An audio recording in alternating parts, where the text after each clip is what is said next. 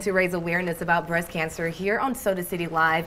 And through the experience, many people, they feel lonely for those who are battling that disease. But there is a local organization that wants them to know they are not alone in this fight. It's called Lights Out for Breast Cancer. It's returning for the first time since the pandemic. There's going to be live music, empowering speakers, a fashion show, and a special moment where all of those survivors and thrivers will be able to ring the bell to celebrate the strength and the resilience of those all affected by cancer. Joining us today are the beautiful ladies behind bringing this event to Columbia, the CEO of Lights Out for Cancer, Miss Belinda Polite, and her daughter, Dr. Tiana Brown, who is an occupational therapist. Ladies, thank you so much for coming on the show. Thank you. So much for having us. Yes, congratulations on bringing that event back since the pandemic. I know that that has really stopped a lot of events, but now that we are somewhat in the clear now, it's that time because people need that support,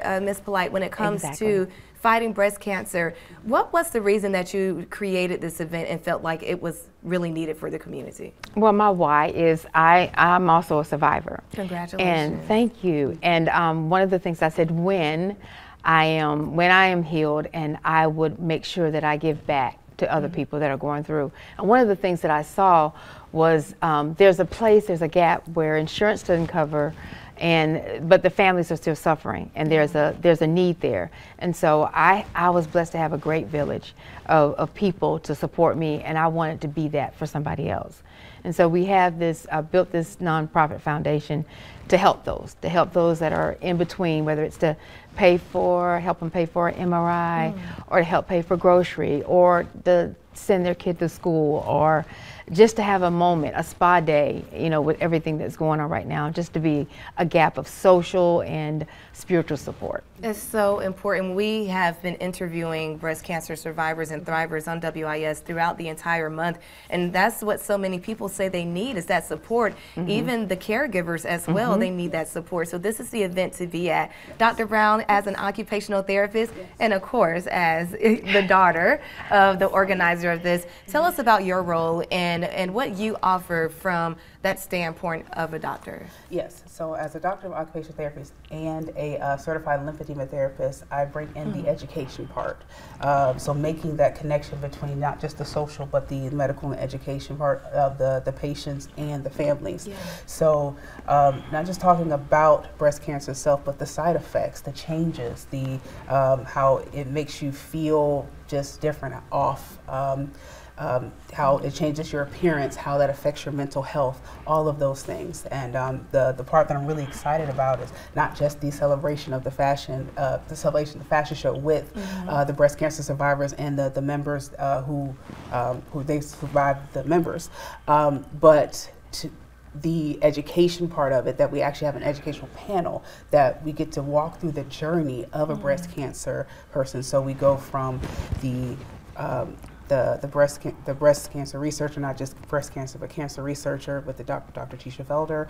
We have an oncologist here in town just to talk about the roads and the different roadblocks that you will experience. We even have a pharmacist to talk about the side effects and things like that. And then me coming in as a lymphedema specialist, I will talk about the effect of the swelling that you may experience after radiation, after chemotherapy, after the surgery that you may have, and just to talk about what are the options for you after. Breaking it all down, you know what I love about this event, and that the fact that all of those resources are there. Sometimes where you are alone in the room with the doctor, you may not know what to ask. But when you have other people that are experiencing the same thing that you are experiencing, you start talking to them, then those questions just start popping up, and those resources are right there in front of you. When someone comes to the Lights Out event, what should they expect? Oh, a little bit of everything, music and food, but a celebration of survivors, not only for the survivors, but also their family members, that we encourage them, cheerleaders, encouragers, therapy, and it's dancing. It's just, we're going to have a good time. You have so many moments where we're in radiation or going through treatments. But we want this moment to be a moment of celebration. We want you to remember that. Very uplifting. Yes. That's so important. Yes. That's so important. Yes. And this is going to be tomorrow. Yes. $45 tickets. We want to make sure that everyone is out there. And I like Lights Out because it's like you're punching out That's right. breast cancer, knocking it out. I love that. right. It's such a good theme. Yes. And this is going to be at the Britt Event Center. Y'all know where it's at, right there on Clemson Road tomorrow from 6 to 9 p.m. Tickets Right. only $45. Yes. If you are unable to make it, maybe you should purchase a ticket for someone who you know that really needs that encouragement. So ladies, thank you so much for coming on the Thank show. you. We truly appreciate it, and we look forward to you having this event many more years to come. Thank And you so Thank much you. for having us. each time we'd love to have you here on Soda City Live to tell us about it.